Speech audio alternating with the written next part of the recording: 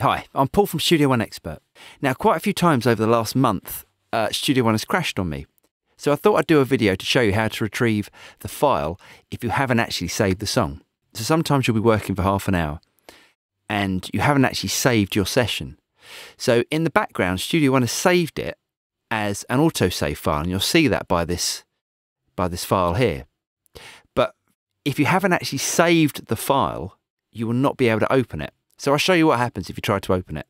I click on this file here, and it says there's no application set to open the document. So if I open Studio One, and I try to look for that file, you see it's greyed out, I can't open it. So this is how to retrieve that file. Let's go back into our Finder, and I'm going to right click here, I'm going to choose Rename. Now I'm sure if you've got a Windows machine, this will work exactly the same way. So let's just delete that .autosave and push enter. The computer's asking me, are you sure you want to change the extension from autosave to song? So then I choose View Song. Now let's have a look. And there you go, the song opens. So I know it's a short little video, but hopefully you'll find that useful. I'm Paul from Studio One Expert, and I'll see you next time.